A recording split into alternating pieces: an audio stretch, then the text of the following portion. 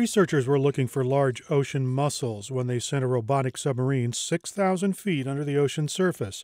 The target was the Heco Scar near Costa Rica. Charlotte Seed is the collection manager for benthic invertebrates at the Scripps Institution of Oceanography. It's an area where methane is coming up from the seafloor, but at a slightly higher temperature than the rest of the ocean, which apparently is enough to attract animals that normally only like it hot at hydrothermal vents.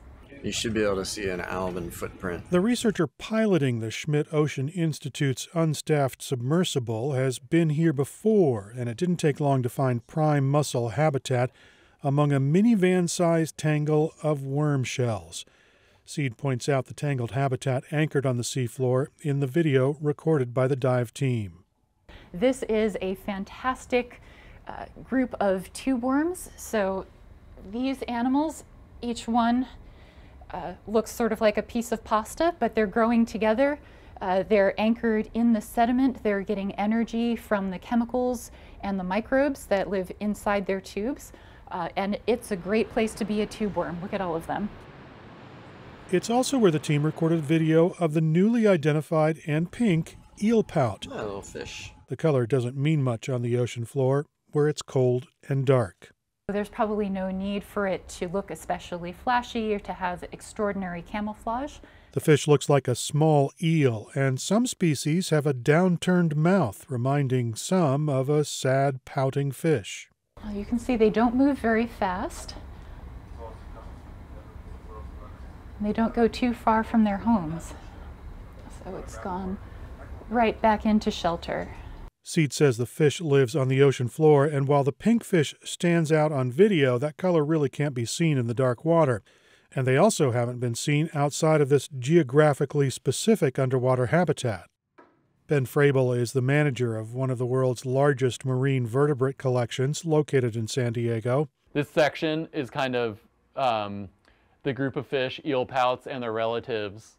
So as you can see, we have quite a lot of different species. He's showing us what's best described as a fish library. The shelves, floor to ceiling, are full of underwater creatures perfectly preserved in sealed jars. This was Frabel's first stop to identify the samples brought back by researchers in 2018. Since the samples didn't match up with anything, Frabel turned to published literature. I've taken a look, I'm going through the books, going through references, trying to match them up. They're not really resonating with anything I'm seeing. So Frabel reached out to a colleague in Denmark. Peter Rask Muller is the curator of the Danish Natural History Museum, and he's considered an authority on deep-sea bottom-living fishes. He immediately recognized it as this genus that has only been described in the last 20 years. It's called Pyrolycus. It means pyro, fire, lycus, wolf, fire wolf. Rask Muller knew immediately the fish was something new. Frabel says that helps explain the lack of scales and the number and location of sensory pores on their bodies.